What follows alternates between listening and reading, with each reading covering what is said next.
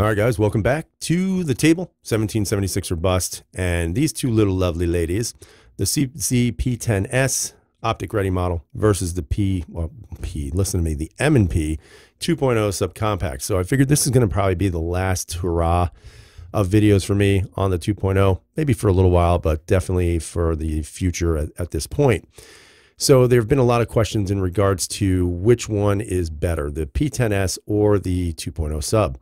So to kind of just put it out there, there's no way that I can tell you that, because every person's different. Every person's requirements as to what they think are better is going to be completely different to mine. Both are, in my opinion, formidable competition to other subcompact models that are out there on the market. Again, this is not to compare these to anything that's a single stack or, you know, a sort of single stack. So there's been a lot of comments about, well, why would you go with this instead of a 365 or this or that or the Hellcat or whatever it might be. But again, these are not the same type of guns. We have two double stacks. That's what we're looking at. These are subcompacts or considered subcompacts. So that's what we're going to be looking at tonight. Now, of course, off the bat, I've shot 350 rounds through this, and it just recently, and I have to say it handled very well. As a matter of fact, in shooting both, I was looking at the recoil and which one felt better versus what. So we'll talk about that in a moment, but I kind of want to go over through each one of these and talk about the pros and the cons of both, you know, really individually, and then let you guys decide on your own if which one would you favor and why.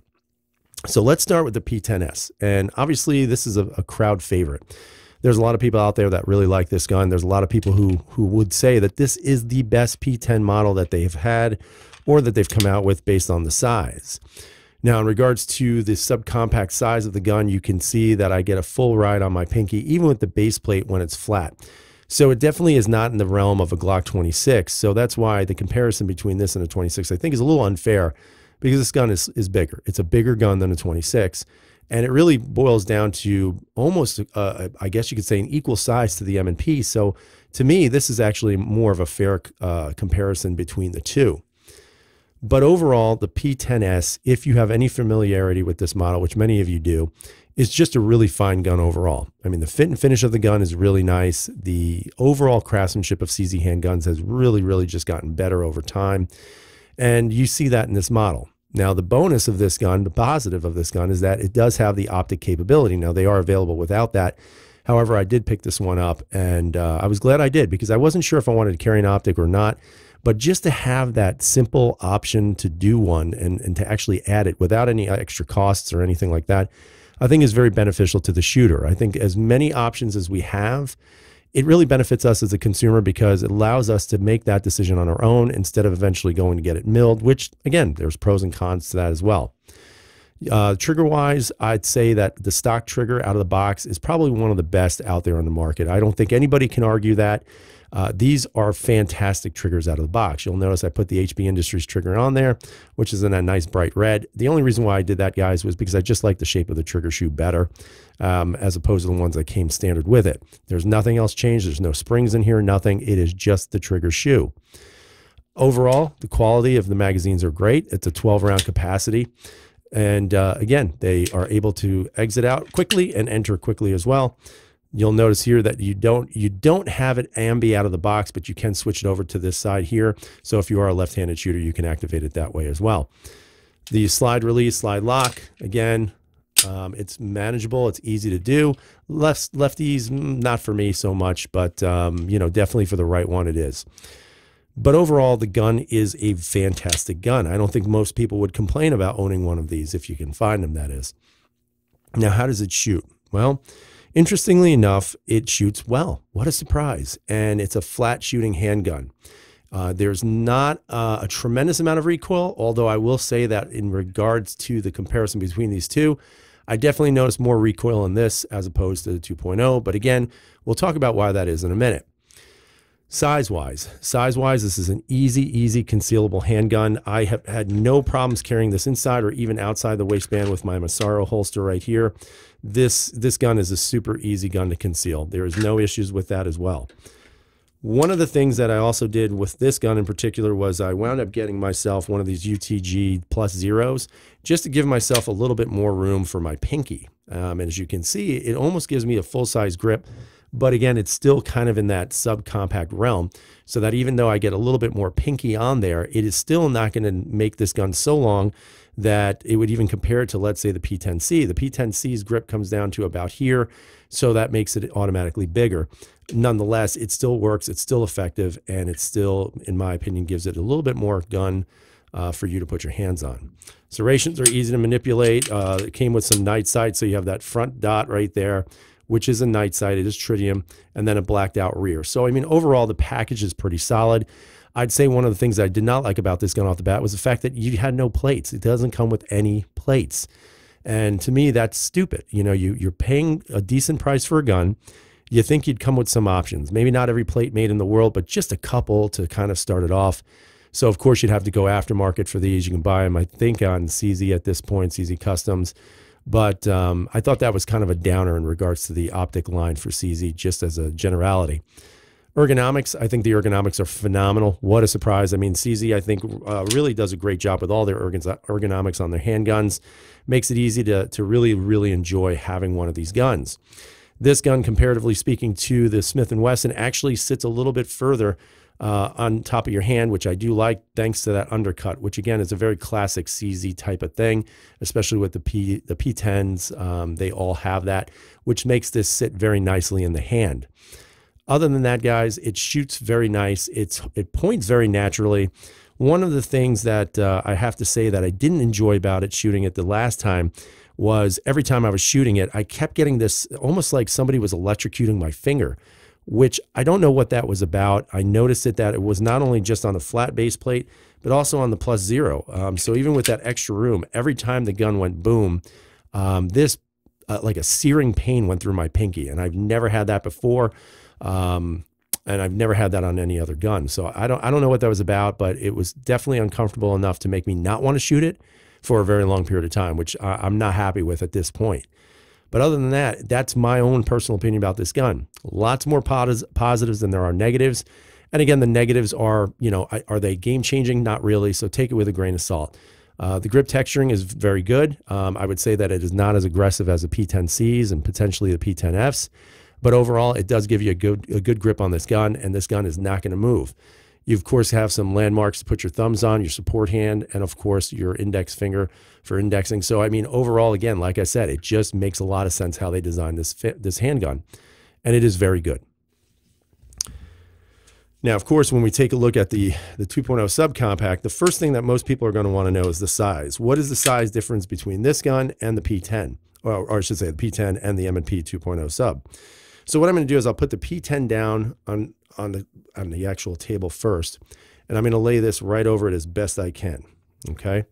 And hopefully you guys will be able to see. So I'm running the slides just about the same height. There we go.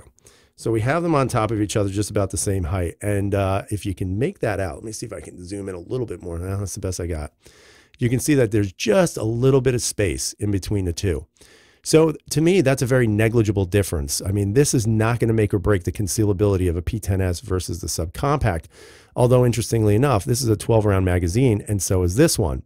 The big difference that you're going to see here is that this mag base plate is thicker than the one on the 2.0.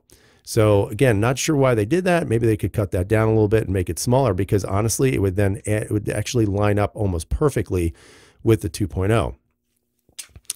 Again, what I'll do is I'll show you what it looks like with the pinky extension. So let me put these side by side and see if you can see that. So the pinky extension is going to come down further in the front, but you'll notice that this back portion, because it angles up, you'll lose some of this portion in regards to your P10s. Again, does this make this less concealable?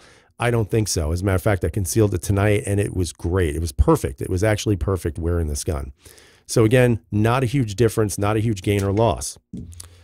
Let's see, what is this one here? This is my +0 for my CZ, so I'll put that in, and then I'll show you what they look like with both of them in. So there's the +0 from UTG, and here is the +0 for the M&P 2.0 sub.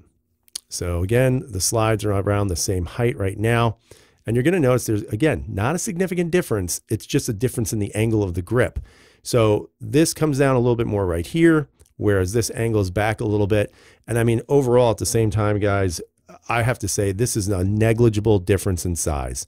So depending on what you're looking for, if you want a good small gun, you can definitely get away with both of these. There's no doubt in my mind that this is as easy to carry as this one. When we look at the slide width next to each other, again, I don't have calipers. I'm not going to measure these. I might put something up that shows you the difference. I haven't really added the video yet, so that might be in there. But what you're going to see is that it definitely looks like the M&P is a little bit thicker. And just holding both of the handguns, I'm going to tell you it is. You can definitely feel it. The polymer used is a little bit more squared off, whereas this is more rounded.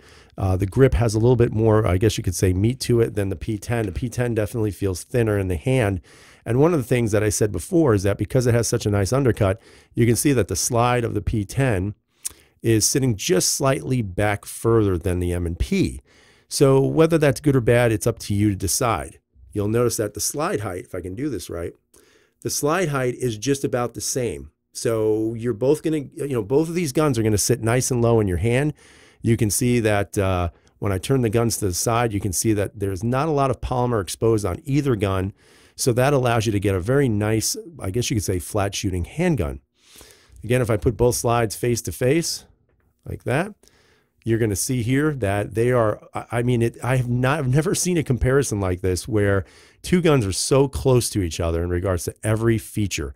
And that's what you're seeing right here. Obviously, the trigger guard's a little bit more rounded here where this is squared off. And I'm going to tell you that this trigger on here is much better than this hinge trigger. But that, again, that's my personal opinion. Texturing on the M&P, in my opinion, is also more conducive to shooting for a long period of time. I absolutely love this texturing on all the 2.0s. Yeah, it's a bit rough, but over time they do run down a little bit just with use. I remember when I had this one here, this thing was very, very tacky, but I carried this a lot and it's lost a little bit of that. You also have the ability, if you choose to, and do this at your own risk, to use some sandpaper and then kind of sand it down just slightly for a little bit more comfort. I mean, overall, both guns look really nice. The serrations on the M&P are workable. There's really nothing that in my opinion, you can complain about in regards to that. Maybe no front serrations that are usable, but at the same time, I don't really think that's a big deal. The fit and finish on both is excellent. There is absolutely nothing here to complain about the finish on the handguns. You'll notice that the tops do look slightly different. Again, you have more of like a beveled top slide in regards to the P10, whereas this one, even though it's beveled, it is rounded off, but they both have a really nice look to them, kind of like a scalp slide here. So it looks really good. Both guns are just nice looking handguns if you're really into looking at your handguns that way. But ultimately, the one biggest advantage I think the P10 has is going to be the trigger. So again, there's no springs in this. It's just a change of the shoe. But what you're going to see here is there's your take up on the P10s trigger. Super short, nice and clean. And then you hit a nice definable wall with a good break. The reset, again, nice and short right there. Pretty positive, very tactile, very audible, and a nice break again. The M&P trigger, well, it's an M&P. Look how that thing hooks, man. It's just, blah. But anyway, you pull that trigger back, and the one thing you're going to notice is that there's a lot more take up on that trigger. Some people like it, some people don't. Again, it's up to you to decide which one you prefer, but there definitely is a significant difference in travel. And that pre-travel takes up all the way to the back. You then hit a definable wall like the CZ, and then it's a nice clean break. The reset, it's still, in my opinion, not a super good reset. It is somewhat tactile, somewhat audible, but it doesn't just have that real clean, push. And I'm not saying you need it. I just wish it was a little bit better. But one of the things that I don't like about the trigger, of course, is just the shape of it and this hinge. I never seem to be able to get my index finger correct on this trigger. And that's the reason why I don't like them. It isn't because I can't shoot them. It is just that I don't like them because I don't like the way my finger pad fits into that trigger. It's just the way it is. Feature-wise, in regards to the 2.0, which you've seen in the other video, I mean, everything works really nicely. Magazine ejection is very positive, so I don't think you have anything to worry about in regards to that. It comes right out. And I mean, overall, you have two really good competitors here. I think some people are going to obviously prefer the CZ because it says CZ on it. And then there's going to be people out there who just love the M&P series. I am one of those people. I am an all-in person when it comes to the Smith & Wesson M&Ps. I think they did a really nice job with these guns. I mean, obviously you have the advantage of the trigger plus the optic ready model. However, you can buy these without the optics, but it's up to you. I just wish maybe Smith would have considered doing that as an option, even if you don't want to carry a gun with an optic. I think it's always good just to have the option in case. Now, overall, which would I choose? Well, it's kind of interesting. I really, really like the P10s. I think it's a really good fitting gun. Ergonomics are great. The trigger's fantastic. Fit and finish is wonderful. And again, it's a CZ, and I love CZ handguns. But then I look at the M&P and I say, man, it is a typical M&P 2.0. It has everything you want. It works really well. It shoots nice and flat thanks to the steel chassis, which again, I think is what mitigated some of that recoil compared to this. But at the same time, it just does everything right. And, you know, competitively speaking, price-wise, even though, you know, you probably find these around the 500 plus mark, you're still able to find these in the 400s. And so I think for me, if I was going out and I was looking for a subcompact, and I didn't really care what brand it was, if it was Smith or CZ, I would think really carefully what's the most important thing for you. For me, the ergonomics are good, the trigger's okay, fit and finish is really good, and as well as the track record. In regards to the P10, the trigger is excellent, ergonomics are very good, fit and finish is very good, and reliability thus far has been pretty good. For me though, I honestly think for me, the M&P works a little bit better. I like the system. I like the mag compatibility that you do get with this as well, depending on what year the model is. But I think overall, I'm going to stick with this 2.0. I do love it. I think it carries really nicely. And I love the fact that, you know, I can use any magazine that I want with it and still run with it. Overall, not a bad choice either way you decide to go. But for me, it's going to be this one. And it's just based on my preferences. And you don't have to agree. It's just what I'm thinking. So I'd love to hear what you guys have to say. Put those comments down below. Tell me CZ or M&P. Tell me which one means better for you. And what I mean by that is one of these has better meaning because it works better for your system and how you carry a gun and how you shoot. So hope you guys have a great night. Stay safe. And as always, everyone, freedom is never free.